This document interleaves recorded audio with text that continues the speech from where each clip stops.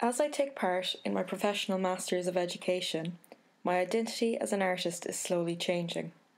I am transitioning from being not solely an artist, but an artist, researcher, teacher, whereby I will continue the ongoing practices of making and writing as I become an educator. Through this community of practice, I am learning to balance my role as a creative individual with that of a regulated professional. This audiovisual presentation will document my own interpretation of and my role as an artist, a researcher, and a teacher, and how I navigate my development into utilising a balanced combination of the three. As a way to articulate my understanding of this topic, I decided to work together with my classmate Brendan to discuss and explore the idea, how it relates to us and our practice, and how taking part in this PME at Limerick School of Art and Design is shaping us to become successful artist, researcher, teachers.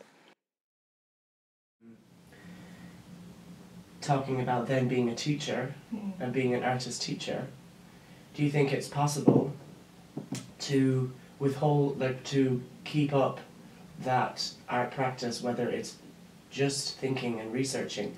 Do you think it's possible to withhold that and be a full-time teacher at the same time? Or do you think it's possible that falling into a teacher role can interrupt that and affect your art practice? I think it's very easy for that to happen. Yeah. But I think you kind of need to think of it differently. I think that's why it's so good to think of them in unison, because your teaching doesn't have to take away from your art practice. It can really inform it. And I think we get a little bit overwhelmed thinking we have to be constantly aware of this.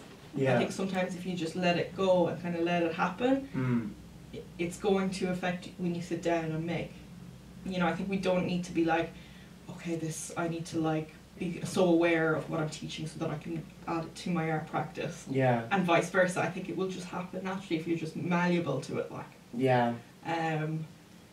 But in saying that, I do think, in a sense, it's getting the balance of having the time to make is the hardest thing. Yeah.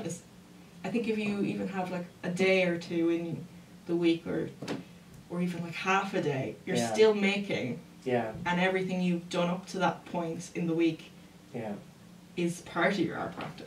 Yeah. But if you're not making, then I think you lose the artist part of it.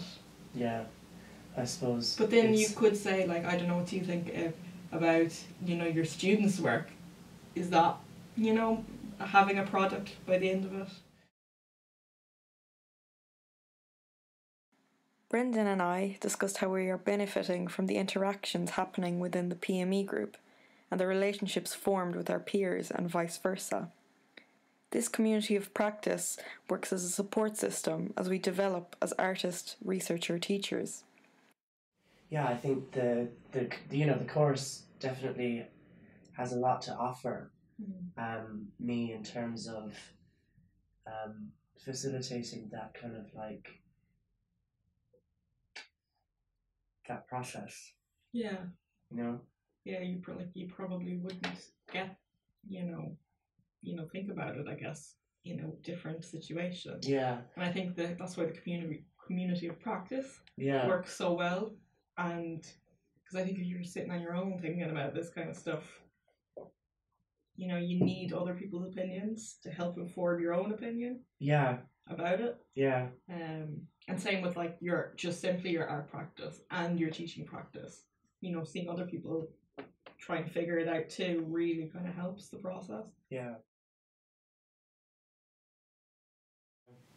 So I guess. Do you think there's a difference between working in a team and working in a group? Yeah, I guess the team is kind of it sounds very goal orientated. Yeah, whereas community is a lot more loose and you're just bouncing. Maybe the goals aren't as defined. No, yeah, exactly, yeah. Yeah. Yeah, and even just being in the same room as someone. Again, I think it all goes back, for my own idea, I think it's to sometimes let go of the conscious thought. Yeah. And just let things happen. Yeah. And that's, for me, that's what the community of practice is. You're A just place to let that stream of consciousness Yeah. flow into. and everyone's absorbing it. You know? Yeah. Yeah, I do think. Yeah, I think that's actually a really interesting point to kind of define that difference between a team and a group and this community. Well, I guess having that whole artist, researcher, teacher is a way to kind of keep it in balance. Yeah. Like, the teacher will always have to kind of keep the artist in check, and the artist will have to keep the teacher in check. You know? Yeah. It's that Um, self-awareness you need to yeah. have, isn't it? Yeah.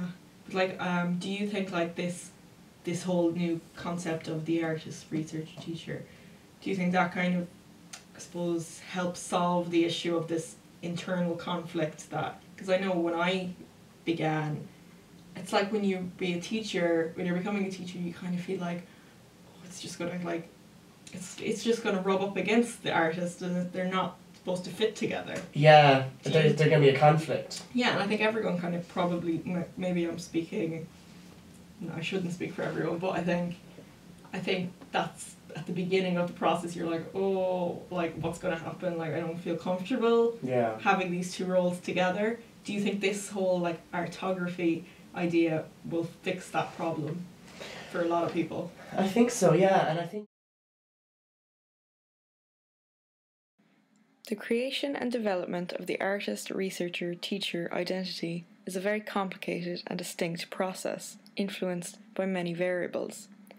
One's personal and professional identities as a teacher and an artist, the approach in one's personal and pedagogic philosophy and practice, the nature of their environment, and whatever stage of their career they are at will all influence this persona. It is so that I believe the artist, researcher, teacher is an ever-evolving personal construct, one that I begin and continue to navigate now and throughout my professional and creative practice.